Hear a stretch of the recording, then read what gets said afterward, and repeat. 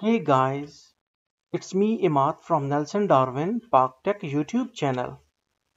Today we are going to simulate a simple circuit that is based upon the optoisolator.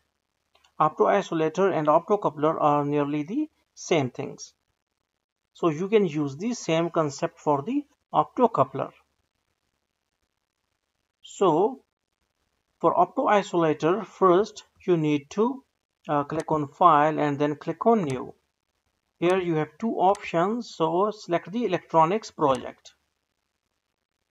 Okay, now we can see that there is one gallery option, and in this gallery option you have to search for your optoisolator. Go to sensor folder, and here is our optoisolator, so drag it out. There are two sections of this optoisolator. One is the LED section, whose function is to throw light on the base of the phototransistor, and the second one is the phototransistor. We used to work when light is being incidence on the base of this transistor, and then it will start conduction between its collector and emitter.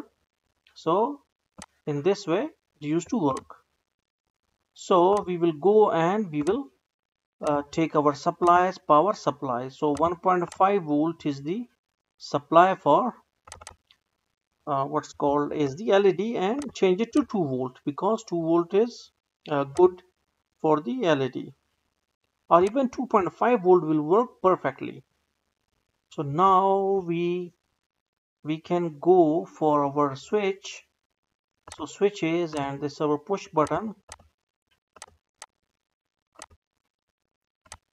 So this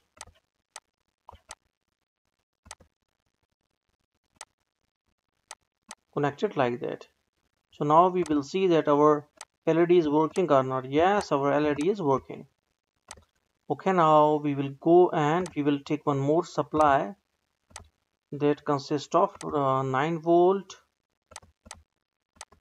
connected with this negative end and positive end with this collector of the phototransistor.